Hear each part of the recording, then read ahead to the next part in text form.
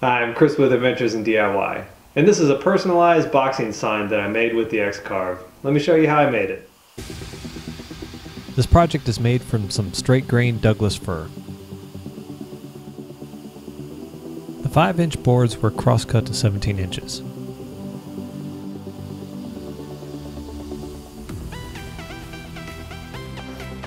I cleaned up those glue lines with a card scraper. Of course I have to make this bigger than the planer I have, so to flatten the boards, I marked the high points with chalk and hand planed it flat. The uneven end grain side was trued up before it was cut to 16 inches.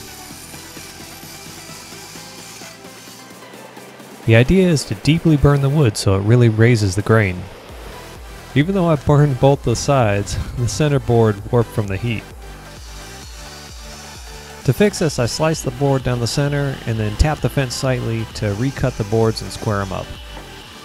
After I had the freshly glued boards and the clamps, I put some white glue on the seam and pushed the ash into it to help hide it. Use a brass wire brush to aggressively remove the burnt parts of the wood. From there I used a compressed whisk brush to remove more of the burnt areas. After that I used a burnisher made from bamboo skewers to create a smooth surface on the raised parts. The design was created in Adobe Illustrator using a copyright-free vector image I found online. From there it was uploaded into easel, set to an 1/8 inch carving depth with the default settings for birch. I didn't want to break the only bit I had, so that's why I was conservative with the settings. I was using a small shop vac, which is way louder than the X-Carve spindle. I'm going to give props to that clawed foot for doing a good job of holding the hose. But it became really apparent that the next project I should do is a vacuum hose attachment for this thing. I don't know what my problem was, but for some reason I just stand there in like a hypnotic state, watching this spindle work along a path.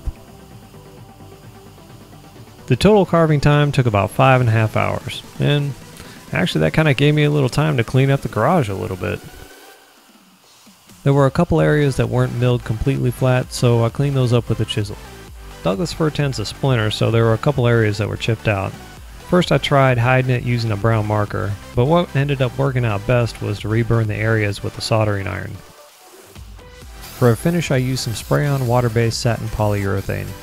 I can't believe how easy it was to use easel with the X-Carve, and I'd like to thank Inventables for giving me the opportunity to test this out. Well, I'd like to thank you for watching.